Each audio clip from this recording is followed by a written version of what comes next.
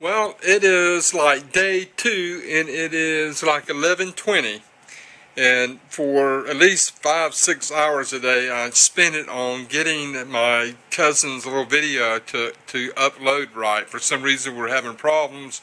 We finally got it done, and throughout the day I've been taking videos, and we did this what I call Boo the Monkey. And we did a couple of really cool scenes where it kind of snuck up to him, and this little monkey makes this crazy laughing noise, and they're all looking around and can't figure out what it is and stuff. It was pretty funny.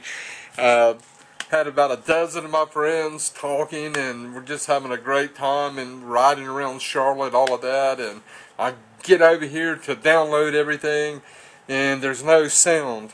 And somehow, some reason, you had to take about 5 steps to get to this little button that you push that says no audio while recording. And somehow I did that. I don't know how, but I found the way. So I don't have anything today. I have 2 hours of video taped today, all the different places, and it has been really so good. But I'll just have to look at it as me taking a day of really getting into the groove of it and used to it and all. And you're holding up the camera and people looking at you like you're kind of crazy, like, hey, talk to the hand, you know, holding the camera up and stuff. So we'll do it all over again.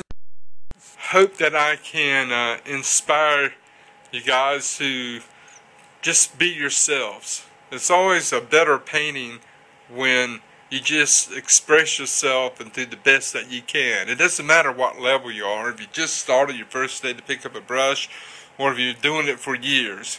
It's always better to have a painting that's even flawed. If you did the best you could and what you felt inside, you just put it out as truthfully as you can. It's always better than like a perfect Bob Ross painting.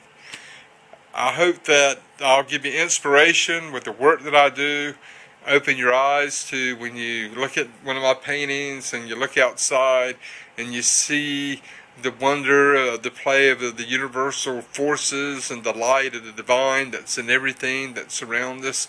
It's like a symphony or movement of things that this kind of goes all the way around us. And when you're in the moment, you hear it. You can hear this music like angels singing. So I'm going to kind of go right now, and I'll catch you tomorrow, and it's going to be a brand new day, and we're going to make sure we have the audio. I might even pick up another camera, and I'm going to get one for the motorcycle too, so that when I'm going places you can see where I'm going, and it'll be pretty cool. So I'll talk to you guys later. Sorry about today. I gave it my best shot, and I did not see that coming about the audio. It had me a day to really get into the groove of things, and so it's just going to keep getting better. And when we get Jamie, she's going to be coming down for a visit, or when go towards Lake Waccamaw, Bladenboro. And we're going to just hang out, go to the lake. She's got a lot of humor, a lot of fun and stuff. She's a real cool person to be around, and so you'll pick up on that when you see her. So for this evening, I'll say good night, and I'll see you tomorrow. Bye.